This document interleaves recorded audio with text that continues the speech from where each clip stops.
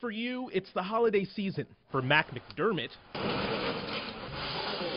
it's crunch time. This is our Super Bowl. I mean, we're ready for this. A veteran of the Postal Service, Mac knows how busy this week is, and the numbers back that up. The Postal Service estimates it will process 16 billion items between now and Thanksgiving. 750 million of those items will be packages. Every one of them special to the person waiting for what's inside.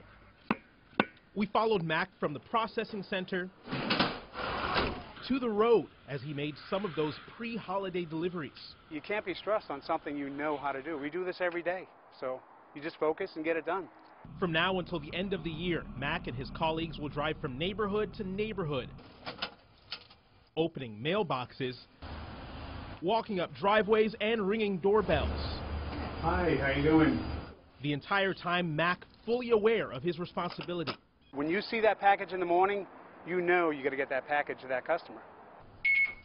And customers on his route telling us year after year, they're never disappointed. Have a very Merry Christmas if I don't see you. I've had a few very good mailmen, but he kind of takes the cake. He's a good guy.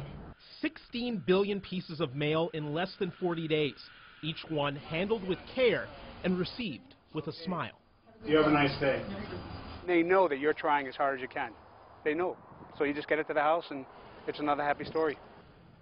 So the busiest delivery day of the year came yesterday, 30 million packages nationwide, and it's been a busy season here at home. The South Florida district of the post office says it's seen a 15% increase in packages this holiday season. More people moving to South Florida, more packages. Yeah, more online shopping as well. Absolutely. I loved how they took ownership. The gentleman you had profiled yesterday as well, just the fact that they know how important it is this time of year to make sure that that present, or package I should say, present for somebody perhaps, gets to its destination. I've never had that inside look at the post office before, but walking back there you could tell that everybody loved their job. They weren't faking it. They really enjoyed what they were doing, and they take pride in delivering those packages to you out there. Excellent. Jason, thanks so much. We Thank you, appreciate John. that. Well,